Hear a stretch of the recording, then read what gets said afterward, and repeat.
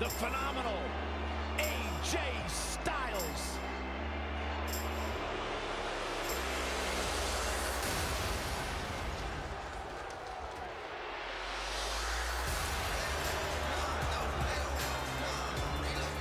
When you talk about AJ Styles, the list of accomplishments is seemingly endless.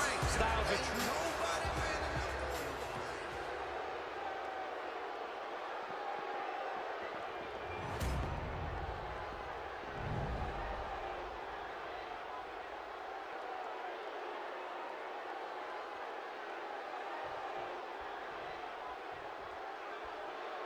Adam Cole has not minced words when it comes to Ricochet. Going on to say that Ricochet is a good superstar who might even be great, but he isn't special. Adam Cole is special. Well, tonight isn't about being good. It's not about being great or special.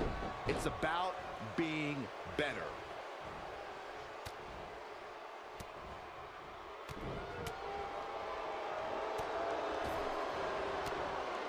What a clothesline! Ouch!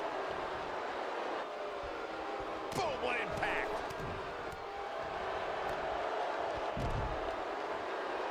Hooking him up! He's stalking his opponent from the top turnbuckle. He'd be wise to stay right there.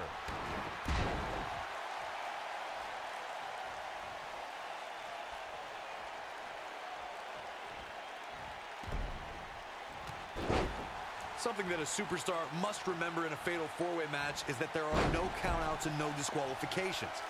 I love the sound of that. Just think of all the possibilities. The match can end up in a brawl in the crowd or on the stage or in the locker room, and there's nothing anyone can do about it. Effectively using the knee.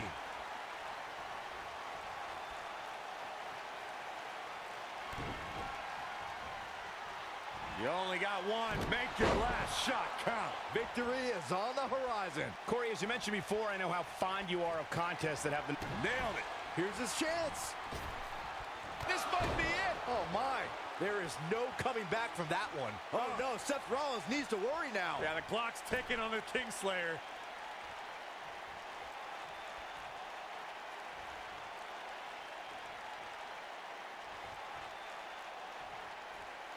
Seth Rollins returned in 2016 with the mantra, redesign, rebuild, reclaim. WWE superstars usually return from injury with determination, but with Rollins, it was almost a reinvention. Oh, and Seth Rollins goes down. Here it comes. He's got him. Looking for the finish. See if he takes the bait. Byron Rollins' comeback was directly tied to his injury. When an injury beats you instead of an opponent, you tend to focus on yourself instead of an enemy. Yeah, but that focus paid off when Samoa Joe injured Seth's knee mere weeks before WrestleMania. That mantra showed the final elimination, and this one is over.